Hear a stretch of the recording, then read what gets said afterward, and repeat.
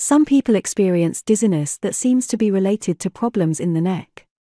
This is referred to as cervicogenic dizziness, CD.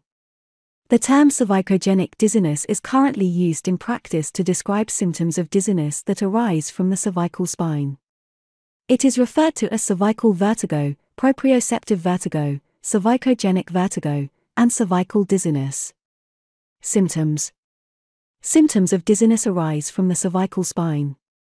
Patients may feel dizzy, lightheaded, and nauseous when moving or at rest. Symptoms may last for minutes or hours. Some patients feel off balance and unsteady, though it is not uncommon for patients with CD to have trouble describing their symptoms. CD is often accompanied by neck pain, limited motion, and neck stiffness. Some people with CD may have headaches, nausea, sweating, tinnitus and ear fullness, general weakness, swallowing trouble, temporomandibular joint, TMJ, problems, and pinched nerves affecting the upper extremity. Visual disturbances have also been reported with CD, though these occur less frequently. Sometimes psychological symptoms can occur, such as anxiety or concentrating difficulties. What causes cervicogenic dizziness? Cervical dizziness can be caused by degeneration of the body, inflammation, joint issues, lesions in the discs, abnormally high muscle tone, trauma to the muscles.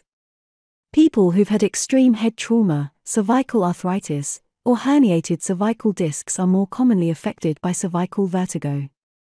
Cervicogenic dizziness can often result from a whiplash injury in car accidents. What is the treatment for cervicogenic dizziness?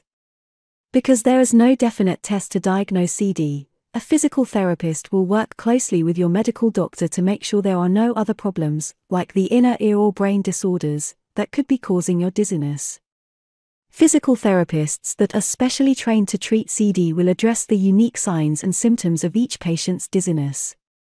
There is evidence to suggest that treatment of the neck problem can decrease the symptoms of dizziness, which may include vertigo, lightheadedness, nausea, and can also improve imbalance. Physical therapies usually address the musculoskeletal problems of the neck, as well as any other problems that may be contributing to dizziness and imbalance. A type of physical therapy, called vestibular rehabilitation, can also be beneficial in addressing some of the related dizzy symptoms.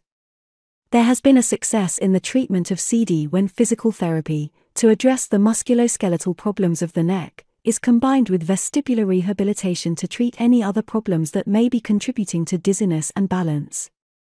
What kind of physical therapist do I need? Vestibular therapists are prepared through education and experience to treat a variety of conditions or injuries. At Therapy Consultants, we use the following state-of-the-art technology to help patients recover. Laser Tracker. The Tracker Laser is a new device that allows providers to assist patients with strength and proprioception following a variety of sports-related injuries and concussions. Tracker was established to provide a better solution to cervical joint position and motor control testing and retraining. With the recent increase in concussion and closed head injury awareness, there has been an associated rise in the diagnosis of concussion and post-concussive syndrome. The Tracker system provides physical therapists with an important tool in the evidence-based testing and treatment of these clients as well as those with mechanical neck pain and whiplash-associated disorders. Virtualis Virtual Reality Therapy. Virtual Reality Therapy, VRT, uses specially programmed computers, visual immersion devices, and artificially created environments to give the patient a simulated experience that can be used to diagnose and treat psychological conditions that cause difficulties for patients. In many environmental phobias, reactions to perceived hazards, such as heights, walking in a crowded area, driving, standing in close spaces, moving elevators are usually triggered by visual and auditory stimuli. In VR-based therapies, the virtual world is a means of providing artificial, controlled stimuli in the context of treatment, and with a therapist able to monitor the patient's reaction. Unlike traditional cognitive behavioral therapy, VR-based treatment may involve adjusting the virtual environment, such as adding the controlled speed of head movements or adding and adjusting the angle of motion, and allow the clinician to determine the triggers and triggering levels for each patient's reaction. Now, if you enjoy this video, please don't forget to like and subscribe.